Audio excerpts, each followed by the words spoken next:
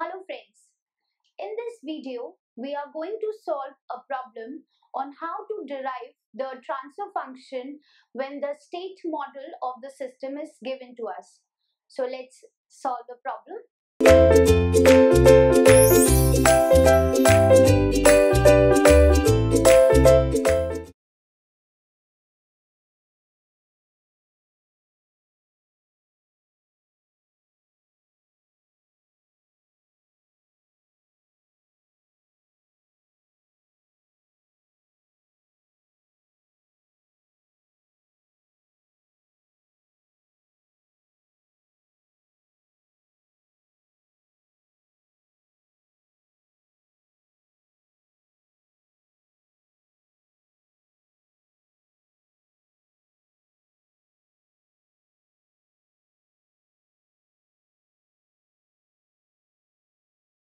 So our problem is we are given a single input, single output system whose state variable description is given as this: x dot equals to -5, -1, 3, -1, x1, x2 plus 2, 5 u, y equals to 1, 1, x1, x2.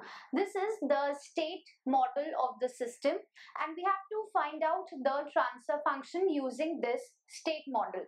So let's try to solve this problem.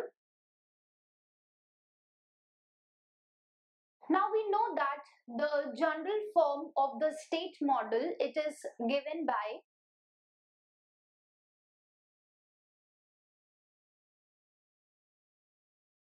this is the generalized state model where A, B, C and D are the matrices, X is the state vector and U is the input and Y is the output. Now if we compare this generalized state model with the state model given to us in the question, then we will see that the A matrix is given by -5, 3, -1 and 1. This is the A matrix. Then B matrix is given by 2, 5. This is the B matrix. If we compare the output equation, then this will become the C matrix and D matrix is absent, so D will be 0. So we have got the values of all the matrices A, B, C and D.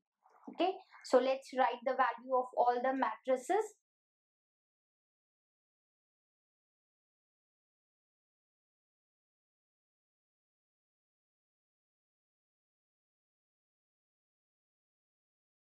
Now we have to find out the transfer function. So the formula for transfer function using the state model is given by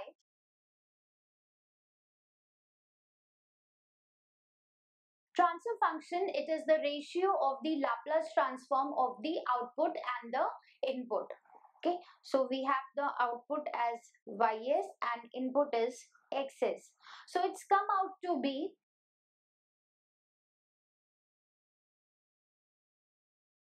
this is the formula for the calculating the transfer function using the state model. Here we have the matrices C, A, B and D whose value are known to us. We have known their values from the question. So we have to just put the values of these matrices in this formula and we can easily calculate the transfer function. So for this we have to first calculate this SI minus A inverse. Okay, so this first we will calculate SI minus A. So it will be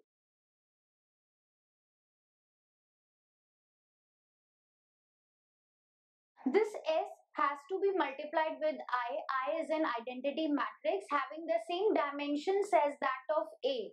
A is a 2 cross 2 matrix. So identity matrix you have to choose is also of the dimension 2 cross 2. So you have to multiply S inside. Identity matrix has all its diagonal elements equal to 1. So when 1 is multiplied with S, then all the diagonal elements, they will also become S. So S0, 0, S minus -5, this is our A matrix. So we can easily calculate this SI minus A. It will be S minus -5, so S plus 5. 0 minus minus 1, so plus 1. Then 0 minus 3, minus 3. S minus minus 1 will be S plus 1. So this is our matrix Si minus A. Now in this formula we have to calculate Si minus A inverse. So we will calculate Si minus A inverse now. Inverse of a matrix is calculated by dividing the adjoint of the matrix by its determinant. So we have adjoint of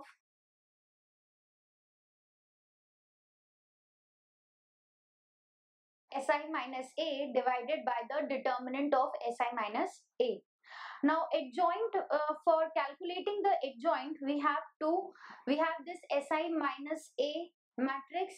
We just have to interchange these two elements and we have to change the sign of these two elements. Then we can calculate the matrix, the adjoint of a 2 by 2 matrix.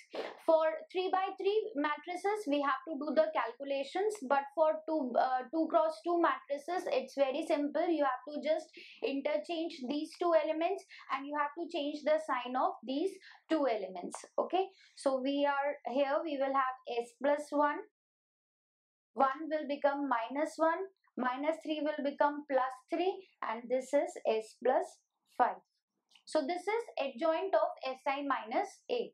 Now we have to calculate the determinant. So determinant is we have to multiply S plus 5 into S plus 1 minus of multiplication of this minus 3 and 1. So it will be S plus 5 into S plus 1 minus of minus 3, so it will become plus 3. So this is the determinant and the numerator part is the adjoint of Si minus A. So this is the inverse of Si minus A. Let's just simplify this.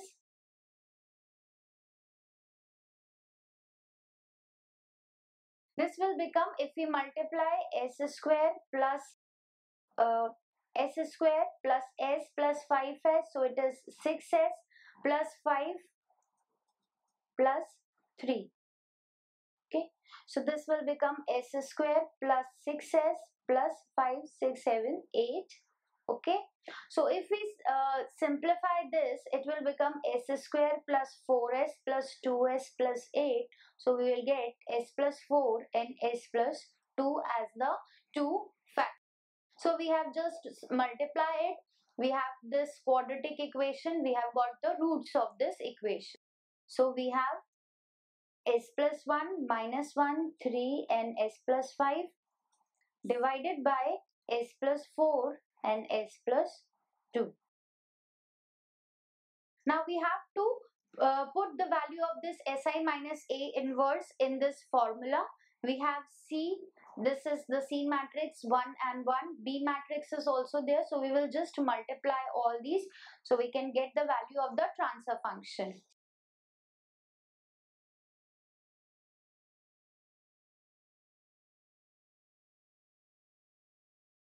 This is the formula for the transfer function. We will substitute the values.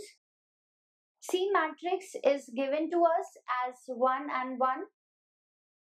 Si minus A inverse we have already calculated, so we will just substitute its value.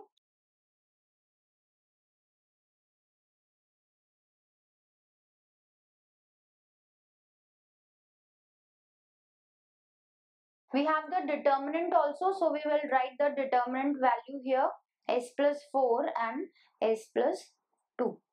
Okay. Then we have the B matrix, which is 2 and 5, and D matrix is 0. So we have 1 upon S plus 4, S plus 2.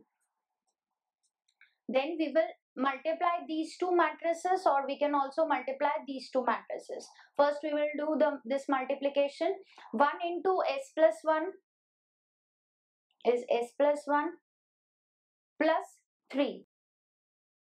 Then we have 1 into minus 1, this will be minus 1. Then 1 into S plus 5, so it will be S plus 5. Then we have 2 and 5.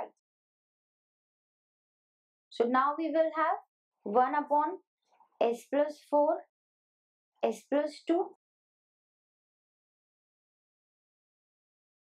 Then s plus 1 plus 3, it will become s plus 4, and this will become minus 1 plus s plus 5, so it will become s plus 4. So we have s plus 4 and s plus 4 here. So we will multiply this. This will be 2 s plus 4 plus 5 into s plus 4. Now we have to divide this. Just multiply. It is 1 upon s plus 4, s plus 2, and inside we have 2s plus 4 to 8 plus 5s plus 5 4 20. So we have 5 and 2, that is 7s plus 28. Okay, so if we see, our transfer function is 7s plus 28 upon s plus 4 and s plus 2. Now we can take 7s common. So we have ts equals to 7 s plus 4 upon s plus 4 s plus 2. Now this s plus 4 and s plus 4 can be cancelled out. So our resultant transfer function comes out to be 7 upon s plus 2. So this is our answer.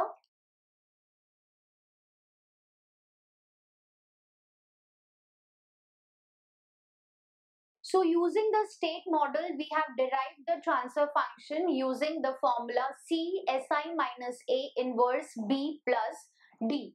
We have the value of the ABCD matrices from the state model which is given to us in the question.